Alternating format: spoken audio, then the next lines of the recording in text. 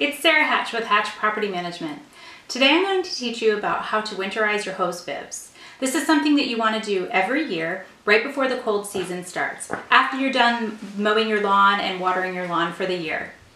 We have a blog on our website, hatchpropertymanagement.com. Go to our blog page and you'll find the step-by-step instructions on how to winterize your hose bibs. Here I'm going to give you the visual demonstration of how to do that. So what you want to do is come to your basement, usually in your unfinished storage area, and you want to locate where your hose bib shutoffs are.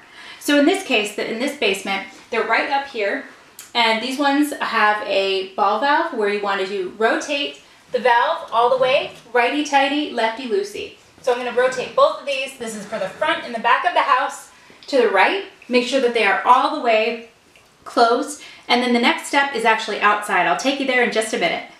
So on the outside of the house, you'll find the hose bib, which looks like this.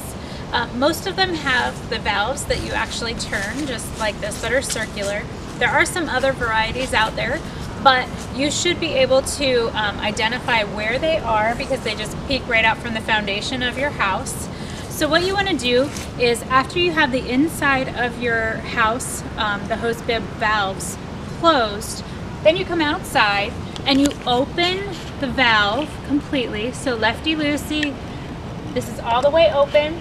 You want to make sure that any remaining water drains down, and then you can go ahead and close it back up.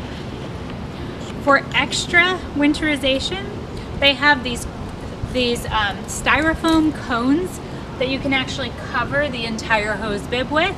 You pull it tight, and then that keeps this weatherproof throughout the winter. Again, this is Sarah Hatch with Hatch Property Management. If you have any questions about the content of this video, please call 703-966-2232.